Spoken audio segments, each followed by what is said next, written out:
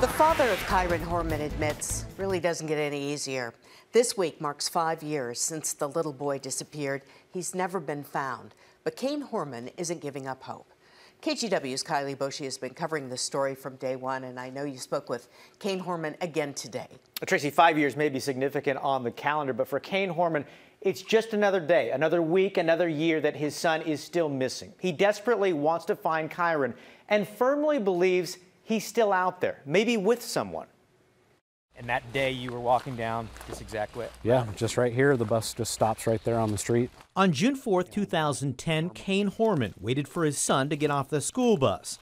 But Kyron never made it, and he's been missing ever since.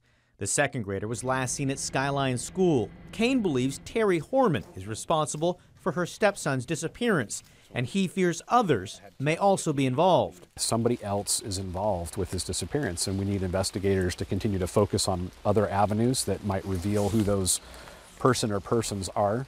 Police have taken in more than 4,000 tips and conducted countless searches, but so far nothing. That lack of evidence actually gives Kyron hope. So you have to believe the more that those searches turn up nothing, the more likely he's got to be out there somewhere. Kyron still lives in the same home with his daughter. He says Kyron is an important part of their lives. His ex-wife, Terry, has not been charged.